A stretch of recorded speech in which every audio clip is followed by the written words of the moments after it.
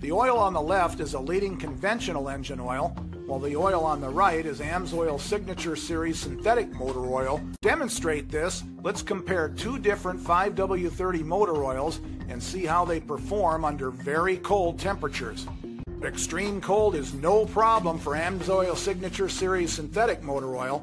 Almost instantly, Amsoil begins to flow out of its beaker in a continuous and consistent stream. Notice that the conventional product barely moves. Even after a full minute, the lubricant has failed to leave the beaker.